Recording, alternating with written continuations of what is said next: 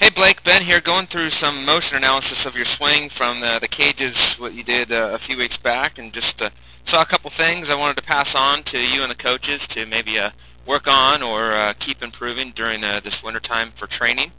And from an athletic position, you can tell you're very athletic and have some great opportunity as you get older here, so that's great. A couple things that I would work on.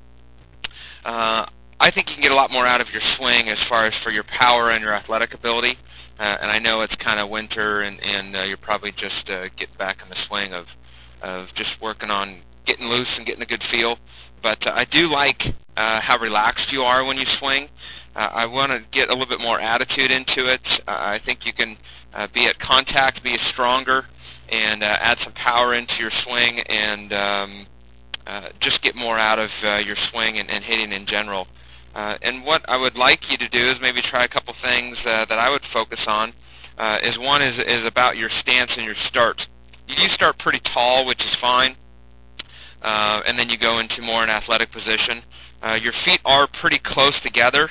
I think you can get a lot more out of your swing and get more lower half into your swing if you spread your feet out a little bit. So, for example, here, let me just take these lines, and just for fun, you can kind of just bring your front foot out here a little bit more to get yourself a little bit more just outside your shoulders, to get yourself a little bit more athletic and have a little bit more bend in our knees, and that's going to get a little bit more weight onto our legs and get us more balanced and in kind of a landing launch position.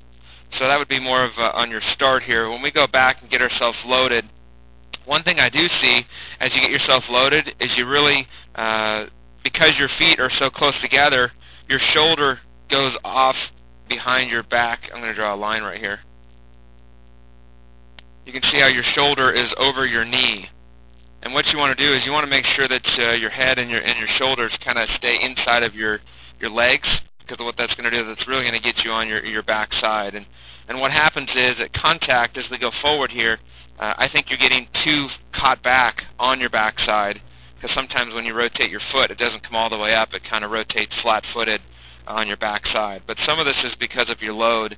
And you can see I like the fact that we're going back before we go forward, which I think is key.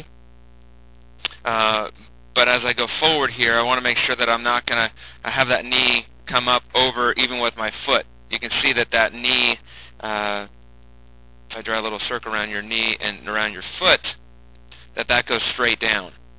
And that kind of gets us too much back, where I would like to have your foot be more back here and make sure that knee stays inside of your back foot so you can really drive off of it. So you want your line like that of your knee compared to your line now. You can see that from your knee going down to your foot, you're more of just a straight line. So that's something that I would really work on, is make sure when you get loaded that knee stays inside that back foot, and that's really going to help you driving off of that ball or driving off the backside into the baseball at contact, because I think you get kind of left back. You can see as I do my land foot, you can see how there's not much transfer yet, where you need to get that weight a little bit more forward, have those feet a little bit farther apart. You can see when I land, you're almost landing pretty much the same as your stride. So when you start in your stance and then you take your stride, it should be longer, because ultimately you want to transfer your weight into the baseball, which is fine. You kind of just put your foot up and kind of put it back down, but you can see how close your knees are together.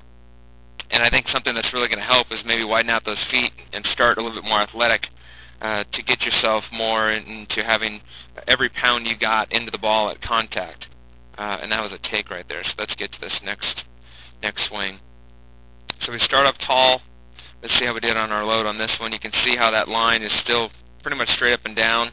Let's make sure at this point that we kind of have this knee turned in, and that foot should be kind of back here. So just basically take that toe and turn this toe in a little bit towards the pitcher, and then what that will do is that will turn that back knee in. And then if you move that front foot out just a hair, it's going to get you a lot more balanced and a lot more getting your lower half more involved in your swing, which I think is going to be key for you. You can see at contact, watch how that front foot, I can't see it because this, you can see how that front foot begins to open here. So as that front foot lands, that whole front foot is exposed. And you can see kind of with the camera that it took, that flip camera, it has those lines in there. But you can see how that front foot begins to spin and open on you. So there's two things I want to focus on. One is I want you to notice how close your knees are together. And those need to be a lot more apart when I'm hitting, and spreading out your feet and turning in your back foot is going to help that a lot. Two is you really open up that front foot. You can see that kind of your toe. If I take this off, you can see underneath that little screen there, you can see that your toe is almost pointing at the pitcher right now. So you need to make sure that when you land that you can take a longer stride and that your foot, your heel wants to actually be facing kind of this on-deck hitter over here. And right now your heel is, I don't know if you can see it, but your heel is facing this way. So when you land, if you get your front foot out farther, let's say to here, and then have that heel more facing this way, then that's going to engage your lower half a lot more, because right now when you hit the ball, you're going to be stuck on your back foot. You're going to be stuck backwards, and you can see how you're in a good line, but your knees are too close together, so you're losing power, and your weight is too far back instead of getting transferred into the ball a little bit more, and that deals with more just tweaking your lower half, because I like your approach with your hands. You're nice and relaxed. You have a good clean path. Head stays on the baseball nice, and do a good job with staying through the ball. But you can see that I think you can really get a lot more out of your lower half than what you're doing, and I think it'll make a big difference when you get to these large fields and that huge fence that is that skyline. So going into another swing here, you can see how short that stride is, but more importantly, you can see that that front foot is totally pointed at the pitcher, so that your toe right now is just pretty much pointing more towards second base or even the pitcher.